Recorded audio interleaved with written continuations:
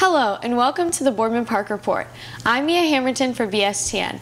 Joining me this morning are Park Commissioner Trent Kaler and Frank Ruley, a member of Friends of Boardman Park. Welcome. Thank you. Thank you. Mr. Kaler, the primary election is about a month away. What do you want people to know about the park levy that's on the ballot? Just that it's an important renewal. There's no new taxes. It's pennies a day, 2 cents a day for the average homeowner in Boardman. Again, no new taxes. The park has almost doubled in size over the years. We keep getting pieces of land donated to us and such and so forth. So we have the same maintenance staff that we've had for 20 years, the same size of people, the same number of people that work, yet we're still doing all of the same things that we've done with twice the amount of land. We've got new buildings that have come on over the last 20 years, and the ability for our staff to be able to take care of those buildings and make it an enjoyable experience for everybody to come and see the park is absolutely phenomenal, given that we've used the same tax dollars for the last 70-some years. We've never had any more increase in revenue. We just do it with what we have, and that's a testament to our people and everything about it. Mr. Ruley, I hear you are a member of Friends of Boardman Park. Why do you get involved and why is it so important to you? Well, I was approached by one of the park commissioners to join the organization, and I was really excited to be part of it. I think for a long time our community has taken the park for granted, and being part of an organization that's going to advocate the park and all of its wonderful qualities is a really important thing to do. Mr. Kaler, we've talked before about the cost of the levy. It amounts to a little over $7 per year. What are Boardman residents getting for their money?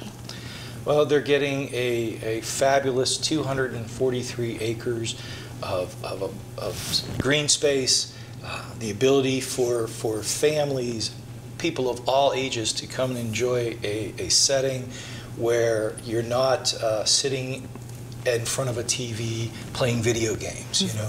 You're engaged in an opportunity to walk the trails and to engage in all the free services and all the free concerts and all of those fun things that we do, and maybe we take it for granted because it's been going on for so long, but it's an important part of our community, is the ability for everybody to come and get away from the TV and to come and enjoy something that is fabulous, smells great, clean air, all of those fun things, and actually see people interact with each other instead of worrying about what's going on Facebook.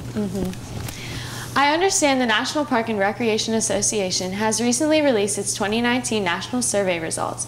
How does Boardman Park stack up compared to other state and local parks?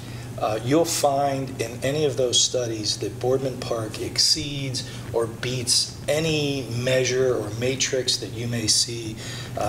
We have an incredible staff that works very hard on keeping the park as beautiful as it does, and our staff is like half of what the other parks in the state have.